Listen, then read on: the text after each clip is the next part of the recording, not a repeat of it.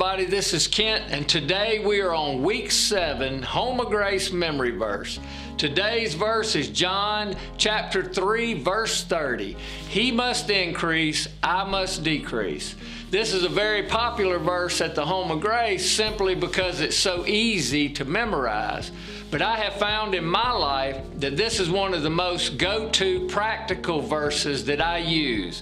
You can use this verse mid-thought, mid-conversation, mid-argument, or mid-decision. If you will acknowledge God, allow Him to increase, allow Him to get the glory, then you will be standing on His word, standing on the truth. He'll get the glory, and you will experience the fruit of His Spirit, true love, joy, and peace.